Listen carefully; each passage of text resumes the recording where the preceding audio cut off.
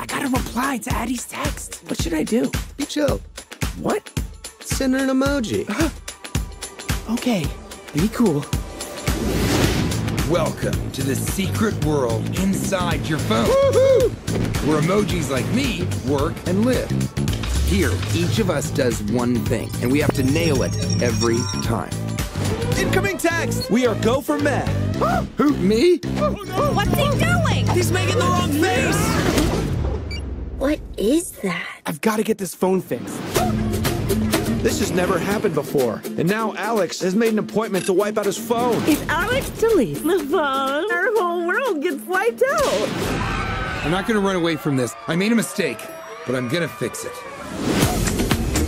I think we can make things right. We just have to go to a place where no emoji has gone before. The cloud? I know a shortcut through some apps. But no one's ever left our city, and they'll send bots after us. What is this place? The greatest place ever. Candy Crush. I'm never eating another piece of candy again. High five, don't do it. Don't you do it. It's already been in there once. Oh my goodness guys, do you see this?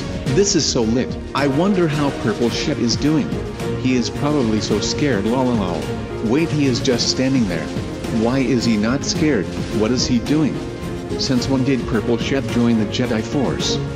Guys, maybe he is so scared that he can't even move. Yeah, that's probably why. I can't wait to see what will happen. I hope he doesn't die because every time he respawns, he buys 43 more toasters, which is so annoying, and it takes up place in TNT Town.